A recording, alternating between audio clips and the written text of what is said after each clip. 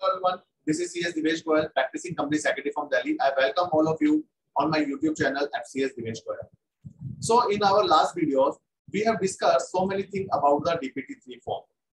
In this video, we are specifically going to discuss some very important points, some very important discussion on the DPT-3 form. And practically, this discussion is taken from the questions raised by so many professionals in our WhatsApp group, Gyan Group. So let me start to discussion one by one. First, column number 6 of the DPT-3 form, object of the company. Some person has messaged me on the WhatsApp that this object column is pre-filled by that form DPT-3, but while the pre-filling, the object are showing different from the actual object of the company, means wrong object show ho rahe hain point number 6 of the DPT-3 form par. Now what to do in this case? Practically, this 6 number column is pre-filled by the form. You cannot amend it, you cannot change it. So as a professional, I can suggest one thing. In such situation, you should attach a clarification letter in your DPT-3 that the actual object of the companies as per memorandum of association is this and DPT-3 is showing this. So we cannot amend the DPT-3 form. That's why we are attaching the clarification letter.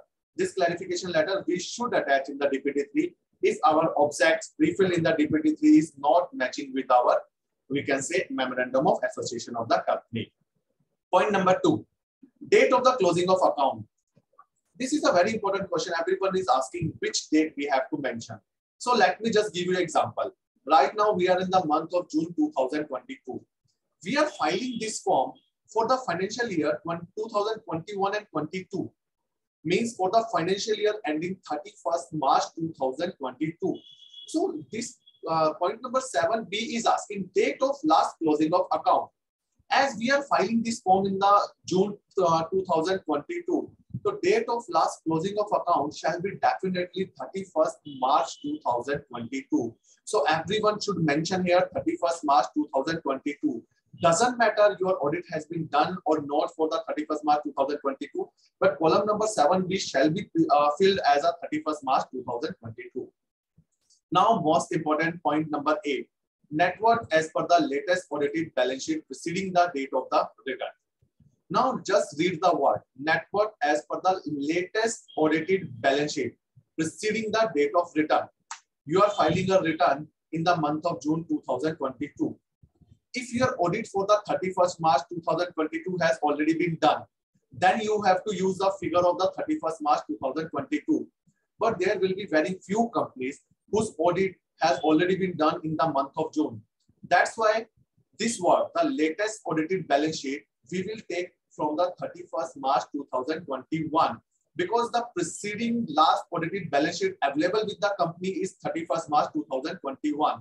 So in case you don't have, we can say you don't have the audited balance sheet of the 31st March 2022, you can mention the figure here of the 31st March 2021. Like paid up share capital, free reserve, security premium account, accumulated losses, balance of overdraft revenue expenditure, other intangible assets. All these figures you can take from the balance sheet and the P&L account. Now, one more question for the 8 number point. If your company is incorporated in financial year 2021-22 itself, then definitely you don't have available any financials, any audited financials. In that case, how to fill this column? There are the two school of thought, two process you can use for this purpose.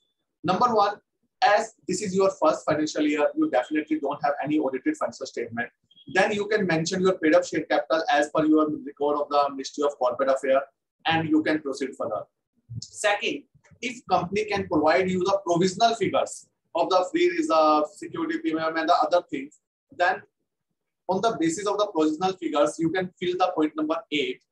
And attach a letter with the form that this is the first financial year of the company. Company is not having availability of the any audited financial statement. That's why company is mentioning the provisional figure. So by using this way, you can definitely fill the DPT-3 form in a very perfect manner, very professional manner. Hope through this video, so many queries of yours has been cleared. Still, if you have any question, any query, you can mention on our chat box. You can mention on our WhatsApp number. Thank you so much.